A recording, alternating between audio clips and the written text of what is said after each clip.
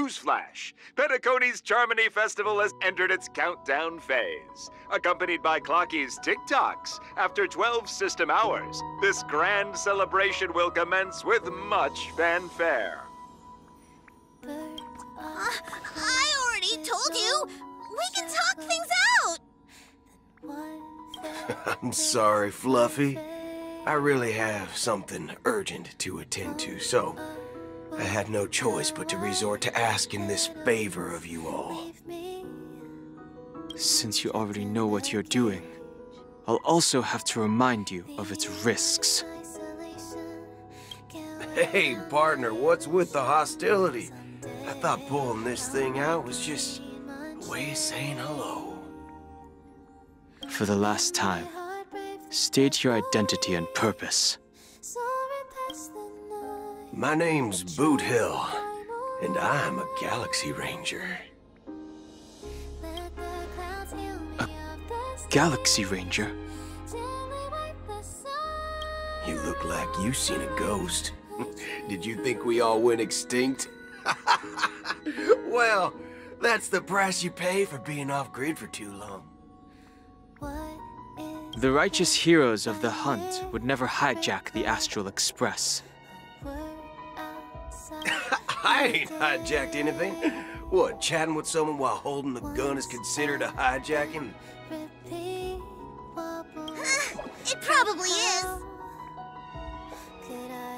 Pardon my frankness, but there are plenty of rumors in the cosmos regarding the Galaxy Ranger's current status, and none of them are pretty stories.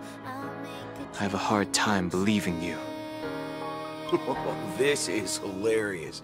The tale that this bunch of fools spin is getting out of hand. There's even a bit about the Galaxy Rangers being turned into gibbons by Dr. Primitive, and they're in some valley screwing around on swings. Of course, I know you won't believe me, which is also why, similarly, I have a hard time believing that you're the real Nameless. See the bullets in this gun? 9mm, an eternal classic. I may need the Astral Express's help right now, but if you're an imposter just like that one, then this bullet might just end up in my head. I can't allow myself to be exposed to danger. That's just the way it goes, so you all have to first prove yourselves, eh? Huh? Where are you going?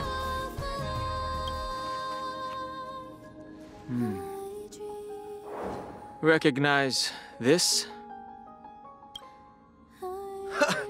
It's a Muddle Fudger. The Jade Abacus of Ally and Oath. The CN Joe really gave this to you guys? Muddle Fudger? This is the Jade Abacus gifted to the Express by the Shenzhou Luofu's general, Jing Yuan. Its presence on board serves as the Shenzhou Alliance's official recognition of the Express. Is that enough? Not bad, kiddo. And across these sprawling stars, a gentle squeeze is all it takes to rustle up a whole legion of Cloud Knights. Now, I reckon that'd be one fudging sight to behold. Now it's your turn. Been ages since the Galaxy Rangers had the spotlight shone on them. We ain't equipped with such fancy gadgets. But I've been around the block enough to know the way to handle these types of situations is easy as pie. All right then. Feel free to toss any questions my way. Let's see if my answers can't turn your trust. If your gut tells you otherwise, still ain't too late to show me the door. And why would I play along? If I truly am a real Galaxy Ranger, you stand to lose nothing. All right then. Tell me, what kind of organization are the Galaxy Rangers? Ah, my friend. This question is a hard one. I don't think I can even consider us an organization to begin with.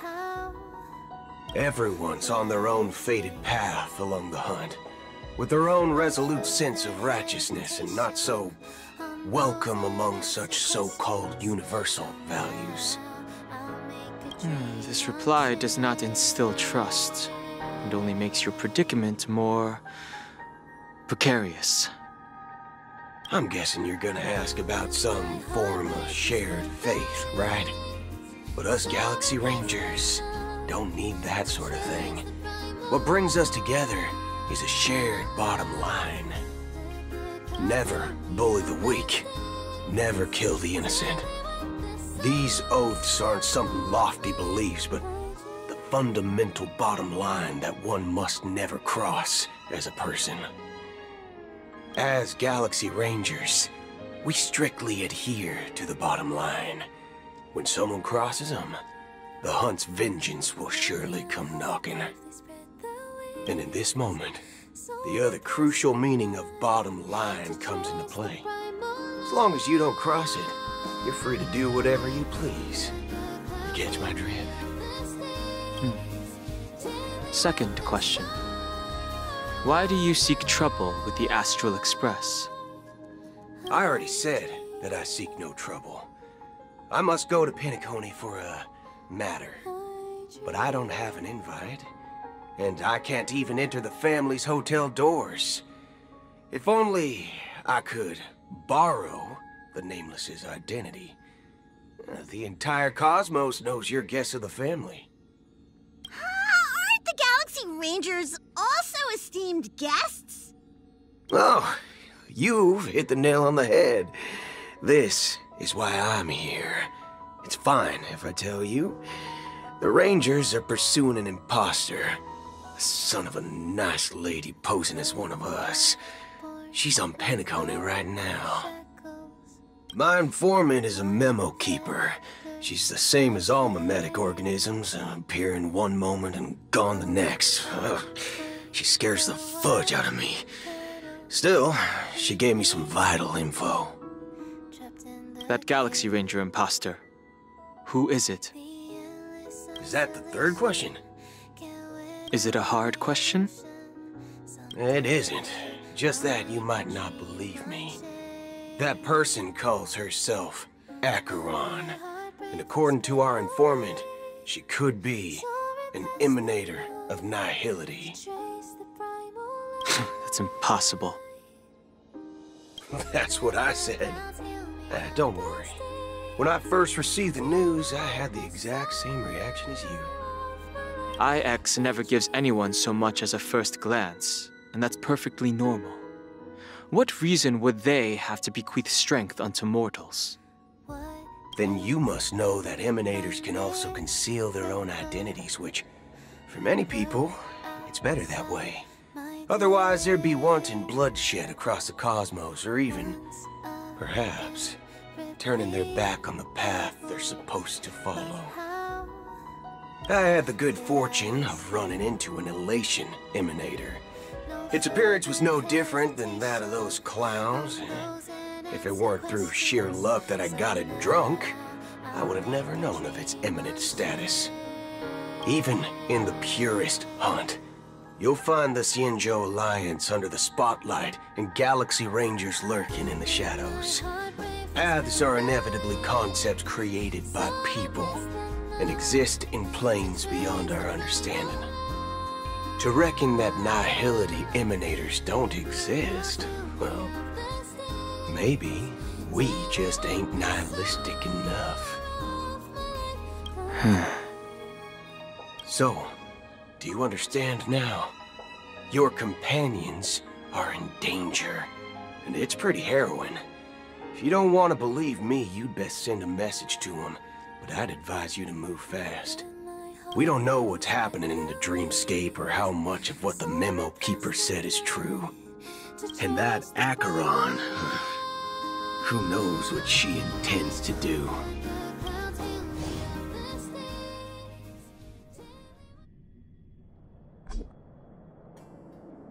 I don't intend to do anything.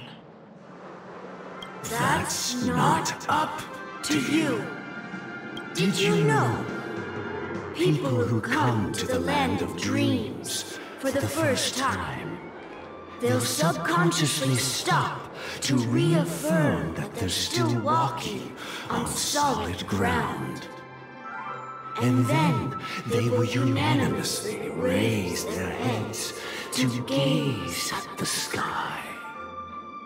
Be it reality or dream, staring at the sky is instinctual for humanity. Since the day that the golden hour was completed, it's always been there, watching over every single night of decadence. But now this night sky has been mercilessly severed, dyed with the mist of nihility. And this whole event happened within the course of a single slash of a blade. A single slash of a blade isn't really accurate. It was actually 2 blades, just that the second one was faster. That's not the point. Many guests who weren't supposed to be invited have gathered at this banquet. Even if the harmony is all-embracing, I have no choice but to show some of them the door. For the sake of Penacony and the peace. The planet of festivities has no place for you, a puppet of nihility. Those who live in the shadows do not bear the right to tread the illuminated stage. Speaking of living in the shadows, there's probably not much difference between us. It's only polite to reveal your true self, at least when speaking to others. Penacony's Dream Master.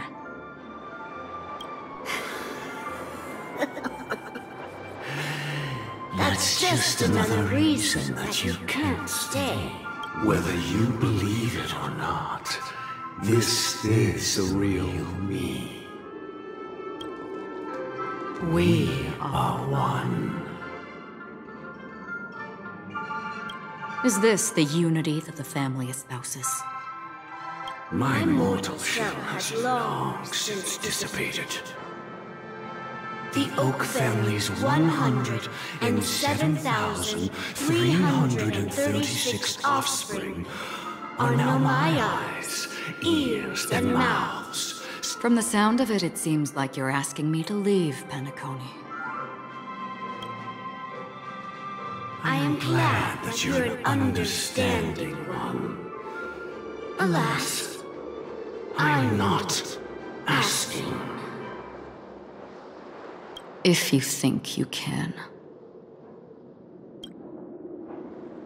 Are you threatening me? I ended it with a period. It was a statement, not a threat. Knowing who I am and still showing such malice. You're not the first, nor will you be the last. This scene played out many times before. And usually, when faced with my questions, most people retort, "Why can't I?" The result has invariably been that they can't. You are confident. But be reminded, the family is forgiving, but not weak. The cords of the harmony extend across worlds. If you do not comply, when the blade is unsheathed for even a hair's breadth, you will never be able to escape the eternal Centurion's wrath in all of your lifetime. 137 individuals. That is how many heathens I have exiled since I became Dream Master. Among them were those who once severed my wings, and those who immolated my body. And here I stand again, about to add another mark to the tally. And you will die. I mean, all of you will.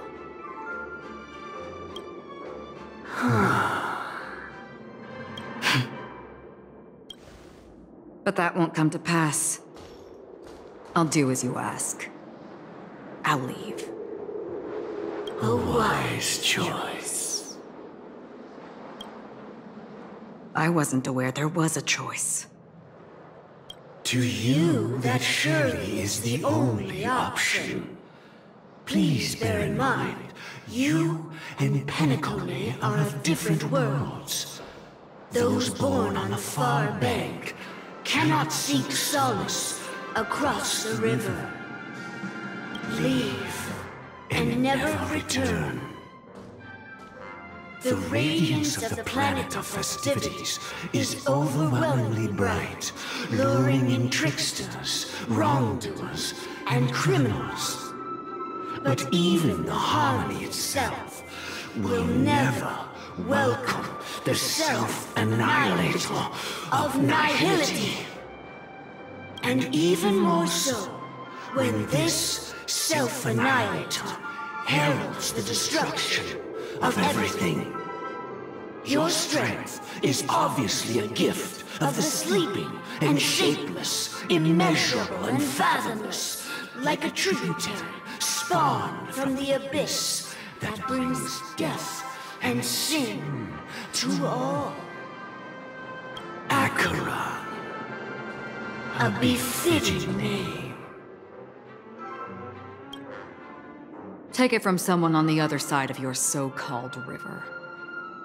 You know better than I do that Penacony has already deviated from the harmony. Whatever your intentions may be, I foresee only one outcome. Its future holds nothing but nihility. Just like all the worlds that have drowned in their shadow.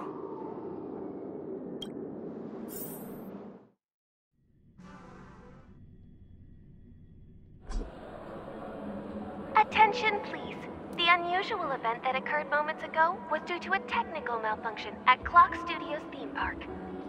The family has promptly responded to secure the area, and we're happy to report that there have been no injuries. Oh, I swear that was no movie shoot. So many chips fell from the sky, and I even caught one of them. But it vanished in an instant before my very eyes. Excuse me. Are you talking about the Clock Studios theme park incident? Yeah, what about it? Oh, Miss Robin! Am I seeing things right? No need to worry. I apologize for any inconvenience caused to your delightful dream journey. What you just mentioned about the chips really piqued my interest. Would you mind providing more details about the incident? Oh, it was just those chips you normally see everywhere. The green ones? They fell from the sky as if it were raining. And then those chips simply disappeared. It appears to be the Dream Sim tech the Iris family has been developing. Huh? Miss Robin, you mean those chips were all part of a performance? But I really... Shh. This technology hasn't been made public yet. It was originally planned to debut at the Charmony Festival, but it seems it's been leaked. Can you help me keep this secret? The raining chips were supposed to be part of my act. Oh, I see! Then it all makes sense now. I'll do anything to help make the Charmony Festival a success! Thank you. As appreciation, I'd like to give you a token gift. Oh, this button is... Press it at just the right moment in the celebration, and there could be an unexpected treat in store for you. All right, it looks like there are other guests who are also confused. I'll have to excuse myself. Please, enjoy the dreamscape. So many people talking about it. This commotion at the theme park definitely made waves. Let the show begin.